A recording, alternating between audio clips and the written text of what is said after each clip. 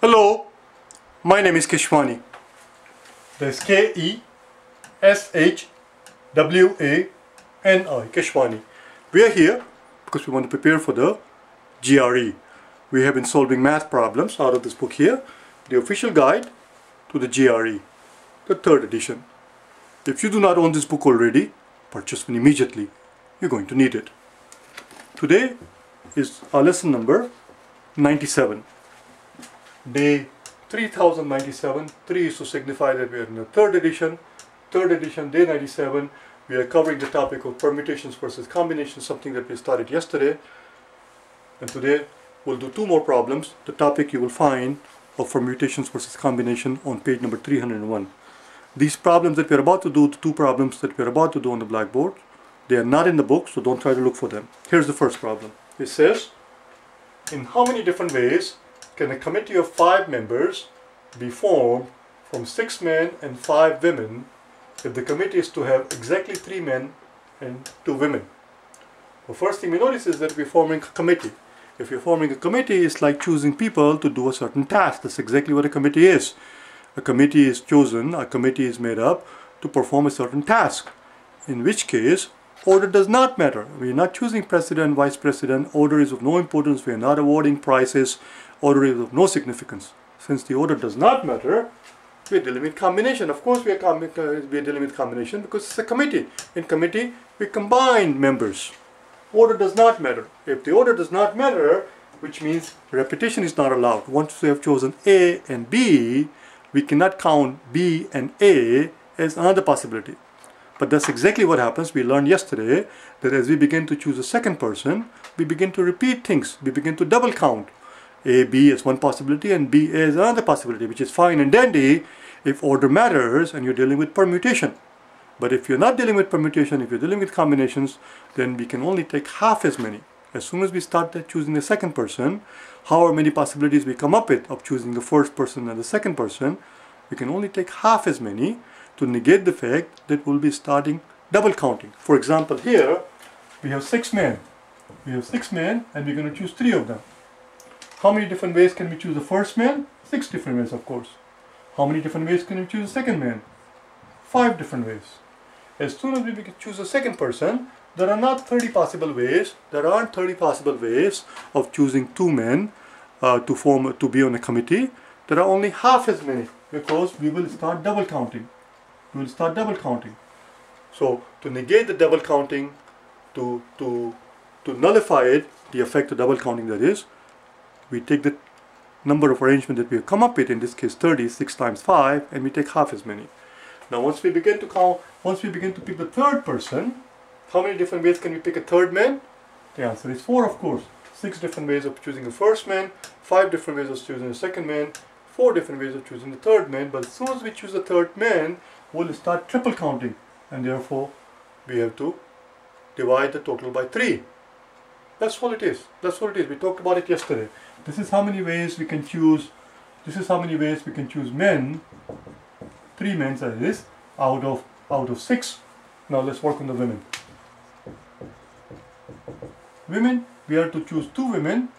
Let's do it in a different color so we can keep the 2 separate. We are to choose 2 women out of a total of 5. Just 2 women. How many different ways can we choose the first woman? The answer is 5 different ways because there are 5 women. How many different ways can we choose the second woman? Of course, the answer is 4. But we know that as soon as we choose the second woman, we'll start double counting. So therefore, we have to take the total there, however many possibilities there are, and take half as many.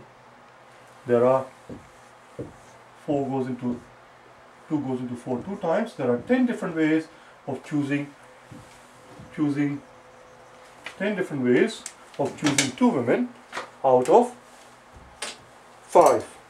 2 women out of 5. 10 ways of choosing 2 women out of 5. What about men?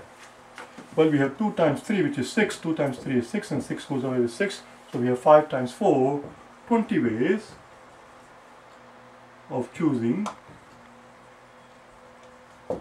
3 men out of 6. So how many total ways? 20 ways of choosing men, 10 ways of choosing women. 30 is going to be one of the answer choices. One of the answer choices is going to say 30 because it's the second answer. 30 is not the right answer. We do not add up the two figures. For each of these 20 different ways, listen very carefully, for each of these 20 different ways, we have 10 different possibilities of putting the women together. So there are 20 ways of choosing men and there are 10 ways of choosing women. For each of these 20 different ways of choosing a man, there are 10 possibilities how we can combine these men with the two women that we have chosen from here. And therefore, the actual answer is 10 times 20, not 10 plus 20. The answer here is 200 ways. There are 200 different ways we could have formed our committee. 20 times 10. 20 times 10. That's it. Let's do one more, shall we? Let's do one more.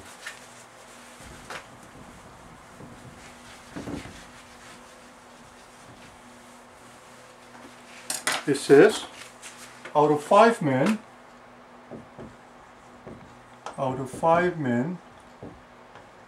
and 5 women, a committee of 6. A committee of 6 members. A committee of 6 members is to be chosen.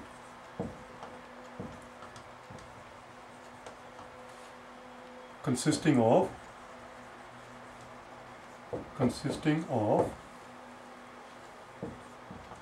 3 men and 3 women. So in this example, we need equal number of men and women. We want equal representation of the two genders. We want the parity, 3 men and 3 women. And the question is again very simple. How many different ways can a committee be formed? How many different ways can the committee be formed? I'm not going to write it here. How many different ways can a committee be formed? So, since there are 5 men and 5 women, there are same number of men and women, same number here, and so since we're choosing the same number of women and men, we don't have to do 2 times the work. We're just going to have to do it one time. We'll see what happens here. So how many different ways can we choose the first man? The answer is 5. We're going to choose 3 of them. How many different ways can we choose the second man? The answer is 4. As soon as we choose the second man, we'll begin to double count. So we take half as many. How many different ways can we choose the third man? Well, there were 5 different ways of choosing the first man, 4 different ways of choosing the second man, 3 different ways of choosing the third man, but as soon as we choose the third person, we begin to triple count. So we have to divide the whole thing by 3. So that takes care of itself. And the answer here is 10.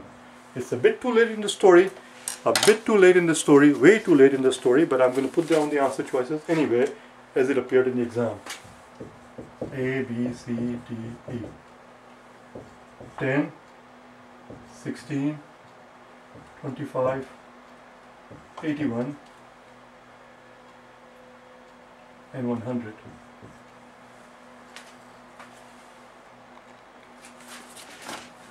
So there are 10 ways of choosing 3 men. 10 ways of choosing 3 men out of 6.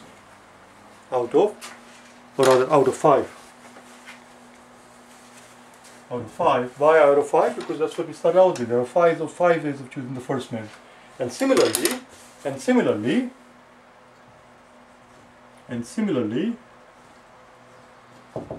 there are 10 ways of choosing 3 women out of 5. Because there were 5 women and 5 men. I don't know why 20 is not one of the answer choices. That's a classic second answer because people tend to add the 2 figures. I'm not going to add the 2 figures because for each of these 10 possibilities of choosing a man, there are 10 different ways we can combine these men with women. So it's 10 times 10. Total ways is, so therefore 10 times 10 or 100 different ways to form our committee. 100 different ways. That's all. I still do not know why 20 was not there as one of the answer choices, but there must be a reason for it. Perhaps they thought it was too simple an answer. We'll continue with this topic tomorrow. We'll do maybe 2 or 3 more problems tomorrow. I believe we'll do 5 videos. So tomorrow is going to be the third in the series. Day 98, and then day 99 and day 100 will be the end of this topic. And after that we'll move on to the next topic in the book, which is the probability. Permutation, and then on page number 304 we move on to probability. And eventually we'll get done with the whole thing. Do you understand? There's only one more topic after that left. That is left after that. We'll tackle it when the time comes. I'll see you tomorrow, okay? Bye now.